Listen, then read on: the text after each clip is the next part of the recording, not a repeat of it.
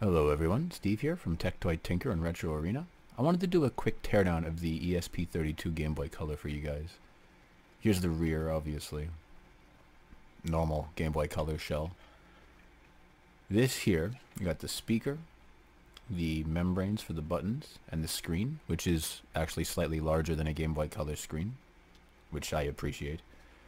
Here's the internal PCB. You can see where the button pads are here, and the LED.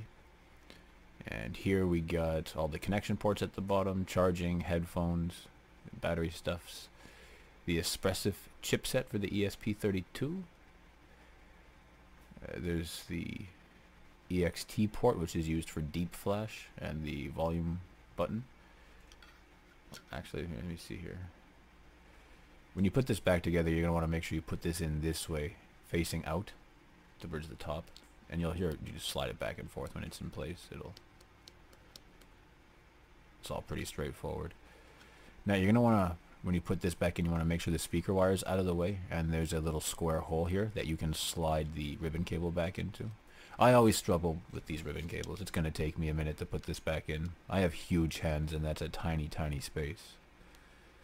We'll see how it goes, but I have a feeling. Button's good. You want to make sure you line that up as well, so if you have the button up, you want it to be slid up, down, down. Oh boy, here we go.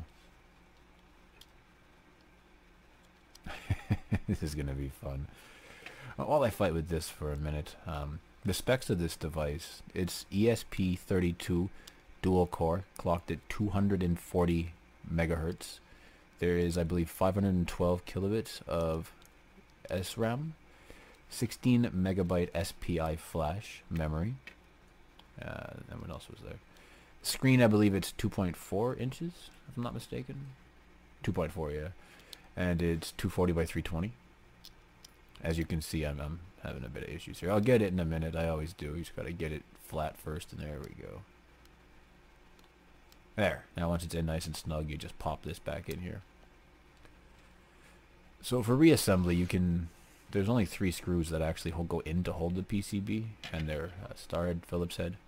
You can use the case as a reference because there's 6 holes in the case, and you can see where all 6 holes go here.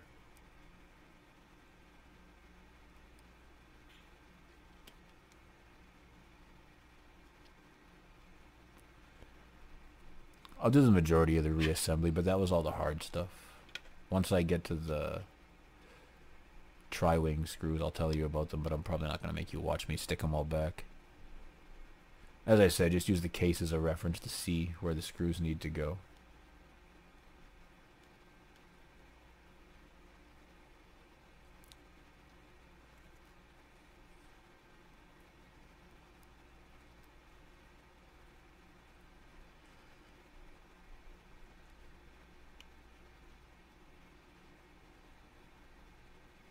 Wait a minute.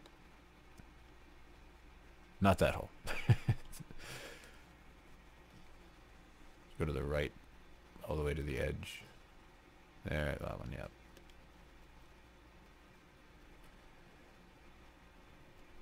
There's 2 tri-wing screws underneath the batteries, and then 4 along the outside upper corners, top square of it.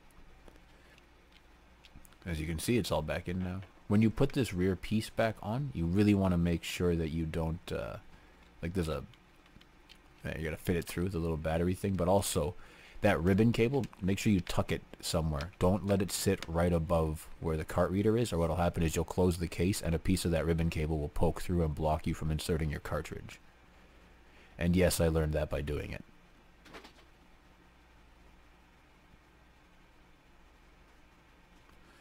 So I'm not going to make you watch all of this, but those are tri-wing screws. You need a special screwdriver from Nintendo Bits. But that's about it for this video. As always, thank you for watching. Don't forget to like and subscribe to the channel. And that's about it. Take care, guys. Talk to you again soon.